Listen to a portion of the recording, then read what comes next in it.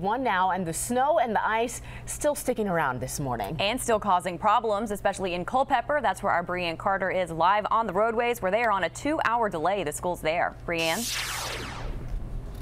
Jimmy and Autria, good morning once again from our live drive cam. We've made our way here to Culpeper. You can see downtown Culpeper here, and really not a lot of snow or ice left on the ground. Now, our car says that it is just a whopping 8 degrees out here, so certainly you have the cold temperatures to contend with. But coming down 66, 29, and now into the heart of Culpeper, so far so good in terms of conditions out on the road after that snow that we had come in overnight yesterday. Now, the schools here are on a 2-hour delay. And so we're going to go in and look at some of the neighborhoods to see exactly what those conditions look like.